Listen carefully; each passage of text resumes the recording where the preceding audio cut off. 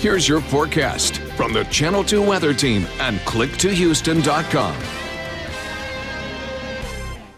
Hi everyone, it's meteorologist Justin Stapleton. Let's check out your Thursday evening forecast. It's warmer out there. Temperatures right now sitting in the low to mid 80s. A little more humid too. Dew point starting to move up. That's the amount of moisture that's in the air. And that's partly because we're getting the winds generally out of the east, but taking a bit of a southeasterly push above the surface. And so we're pumping in that moisture. Should be dry tonight. There are a few showers out there, but down towards TD-ECU Stadium, I think we're looking good for the Cougs game against Memphis.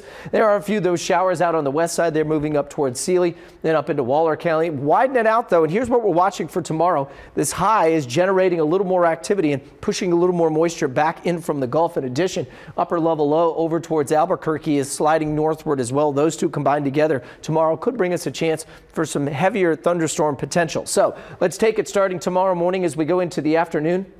Some scattered showers moving on through. Those should hopefully shift a little further west by the time we get to first pitch 7:08 tomorrow evening downtown for the Astros and the Yankees. Starting off okay Saturday, but then some slightly isolated showers, more like 20-30% coverage. But then Sunday, here comes our front. As our front slides on through, that will bring another chance for some strong to isolated severe thunderstorms. But once that is through by Monday into Tuesday, much better looking weather. And in fact, we'll get back into that nice little fall pattern we had just a couple of days ago. So 60% chance for showers tomorrow, 40 and then 50 on Sunday when the front moves through. Then temperatures dipping down into the mid to low 70s for highs by Wednesday and overnight lows into the low 50s. Then we'll keep it sunny again with the exception of a slight chance for showers next Friday.